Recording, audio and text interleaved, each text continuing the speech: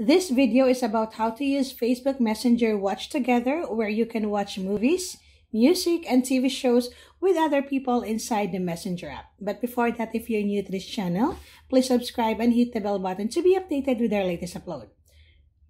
Let's open the Messenger app and press the Create Message right on the top right of the page. Go ahead and create a new group or invite just one person.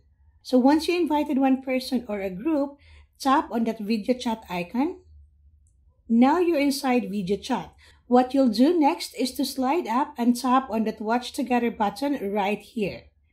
Now choose what you want to watch together. You have suggested videos, music, and even you can search right here for any videos you like. For example, let's try to search Marvel. Okay, you have it, guys.